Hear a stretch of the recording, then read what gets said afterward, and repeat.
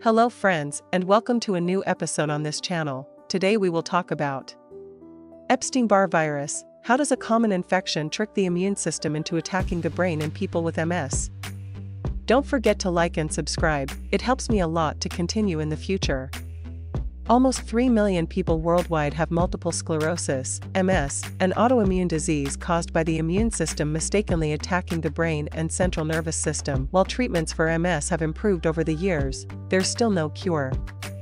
This is largely because researchers still don't fully understand what goes wrong in the immune system to cause MS. But our latest research has revealed new insights into the way certain immune cells behave in people with MS. This discovery brings us closer to understanding why some people get MS, and may also be a crucial step in developing better treatments and even cures. Although the causes of MS aren't fully understood, we know that genetics, lifestyle, and environment factors can all influence MS risk.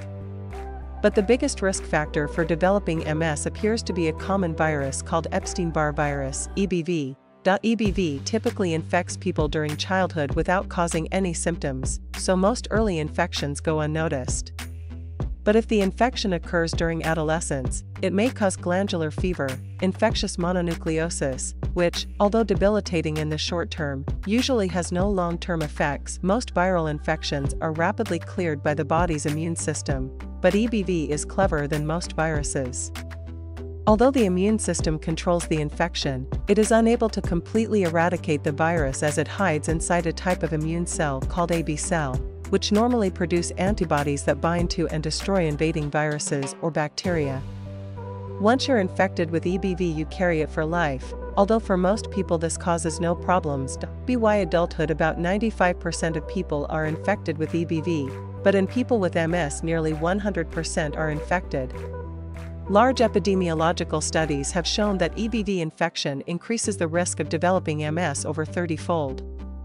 For people who have had glandular fever, the risk is even higher. Research has also shown that in people with MS, EBV infection occurs before the very earliest stages of disease. Many researchers now believe being infected with EBV is more than a risk factor in MS, it's essential. But how does EBV cause MS? And why does a common virus only cause MS in a few people? Several theories are currently being investigated. Point 1 theory is that in some people the immune cells activated by EBV mistakenly attack parts of the brain and central nervous system. This process, called molecular mimicry, also occurs in other autoimmune diseases, such as Guillain-Barré syndrome.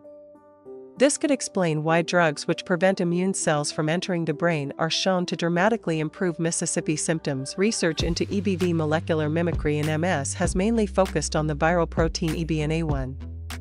Without EBNA1, EBV cannot live in B cells, and MS patients have higher levels of antibodies towards EBNA1. But EBV makes over 80 different proteins during its life cycle. In our latest work, we investigated immune responses to these other viral proteins in people with MS. Altered immunity. We compared the immune responses of 31 people with MS, 33 healthy people, and 11 people who had recently recovered from glandular fever. We wanted to see if each group reacted to EBV infections differently. We found that antibodies targeting EBNA1 and another viral protein called VCA were higher in people with MS compared to the other groups. People with MS were also more likely to have antibodies targeting several other viral proteins. This suggests EBV antibodies are more altered in MS than previously thought, but it isn't certain whether these antibodies are fighting infection or if they have a role in MS disease. Antibodies aren't the full story. Previous research has suggested another type of immune cell, called a T cell, may also play an important role as they're found in high numbers in MS brain lesions. As such, we wanted to understand whether T cells which fight EBV were different in people with MS. By analyzing blood samples, we found that, although EBV T cell numbers were similar in MS and healthy people, these cells behaved differently in people with MS. T cells from people with MS produced slightly higher amounts of an inflammatory substance called interleukin-2. The body normally produces this substance in response to injury or infection, but too much interleukin-2 can cause chronic disease. We also looked at molecular mimicry, wondering whether EBV T cells mistakenly target brain proteins rather than fighting the virus. Surprisingly, we found that in both people with MS and healthy people, their EBV T cells reacted to multiple proteins found in the brain.